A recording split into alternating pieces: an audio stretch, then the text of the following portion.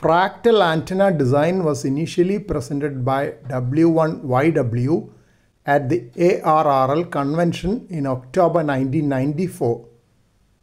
Fractal antenna uses a self-similar design to maximize the effective length of the material used to receive or transmit electromagnetic radiation within a given total surface area or volume.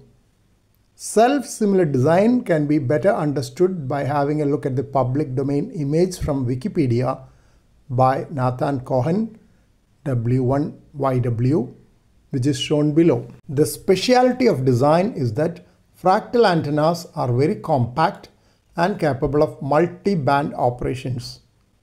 Hence, fractal antennas are useful in cellular telephony and microwave communications. Another advantage is that size is smaller without the use of additional component like a loading coil, which is often used to electrically shorten antennas. Loading coils, though they make antenna size more convenient for mounting, causes loss of RF energy in the resistance of the coils, which is not zero. In a way, the design can be considered similar to the linear loaded dipole antennas, in which instead of loading coils, the excess length is folded back with separators.